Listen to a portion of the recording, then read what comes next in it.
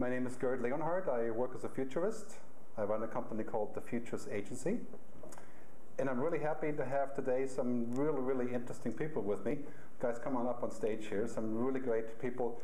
A futurist, an entrepreneur and tech innovator from Kenya, in telecom media futurist expert, and a person that's dealing with innovation in the biogenetics, bioinformation center. Sorry, Rachel.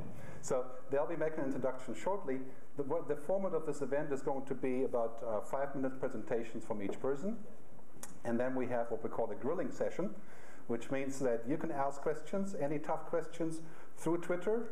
I have a Twitter feed here. The Twitter hashtag is, of course, hashtag ITUWorld113, third day today.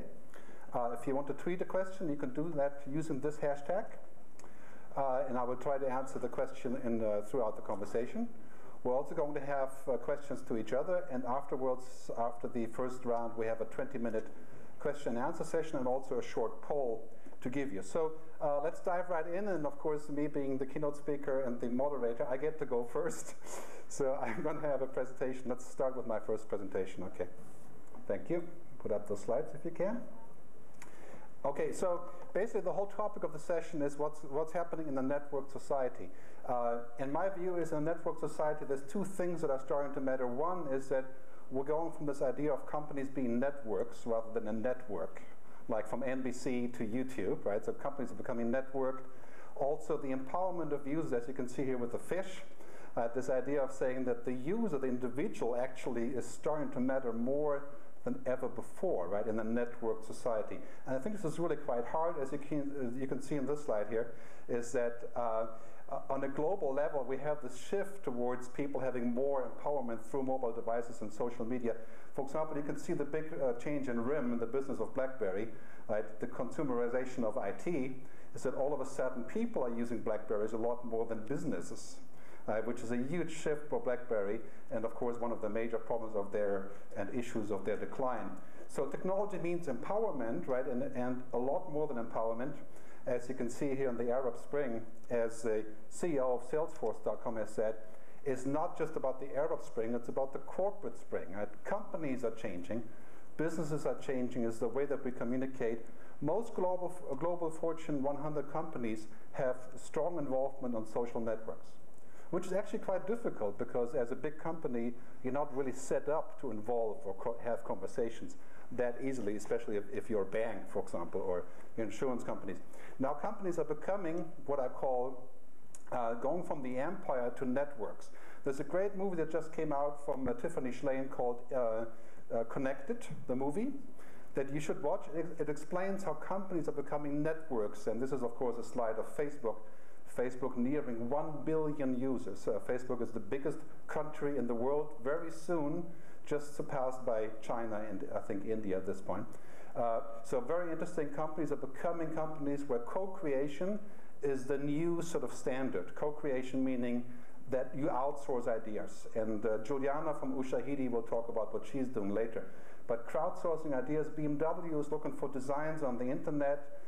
Many pharma companies are putting out ideas for the creation of new medication into public domain using sites like crowdsourcing mechanisms and so on. So co-creation is becoming sort of a new default, which runs against the idea of intellectual property and who owns what and those kind of things. Also very importantly, I do a lot of work in Brazil, Russia, and other places like Indonesia. Clearly the future will be shaped in those countries. Here in Europe, of course, we do have a crisis, not just in Europe, but also other places. But basically, if we're looking at Brazil, Russia, China, that's where the future will be happening. And mobile phones are the tools of empowerment for consumers there. You can see, for example, that airtime is becoming a currency in many of those countries. You can trade airtime. We also have total convergence, meaning that we no longer know what's online and offline.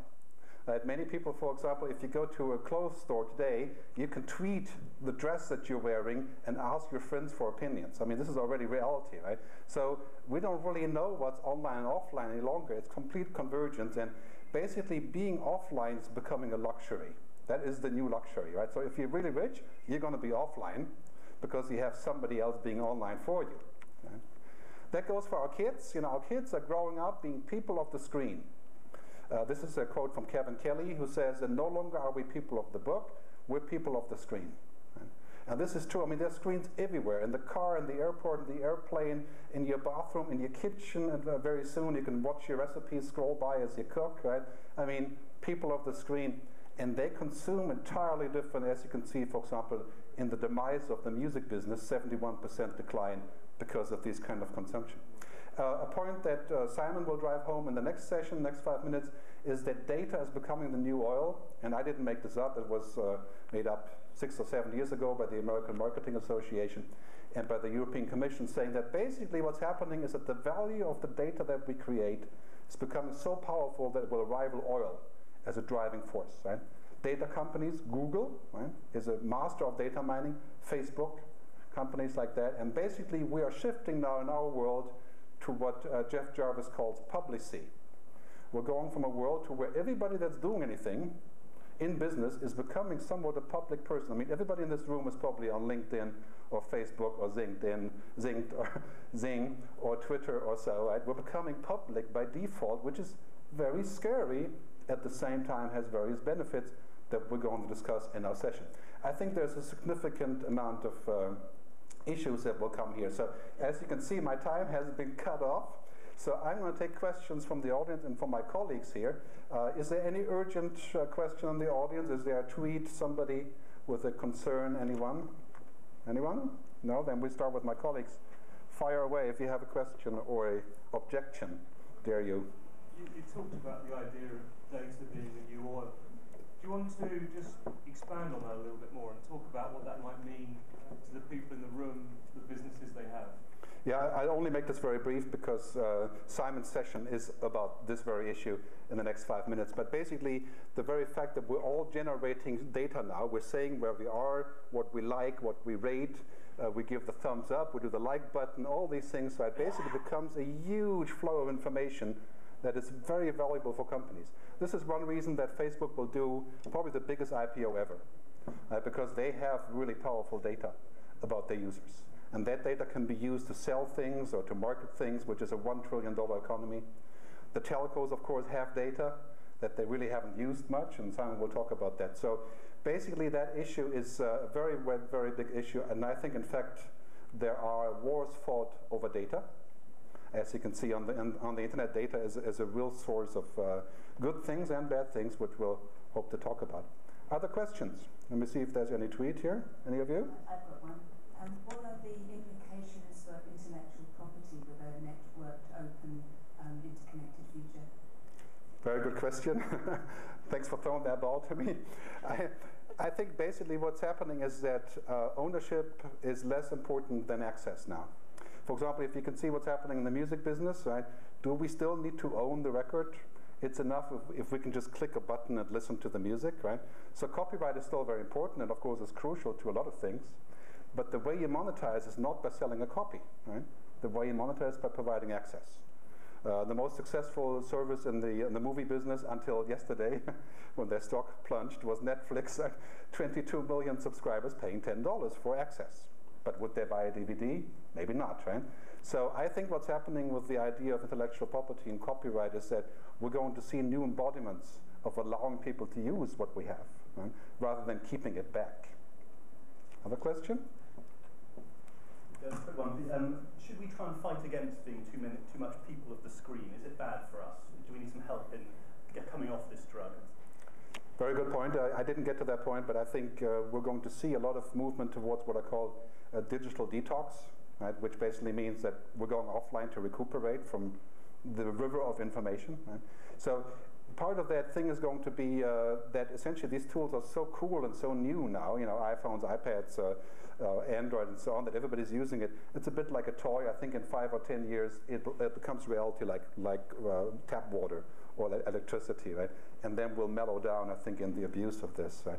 But clearly there are significant issues about addiction and all these kind of things that we're going to have to face, right? But let me remind you of one important fact, of course. Television didn't fare any better, right? I mean, people are truly addicted to television and it's truly bad. Right? So compared to that, the internet is still doing pretty good.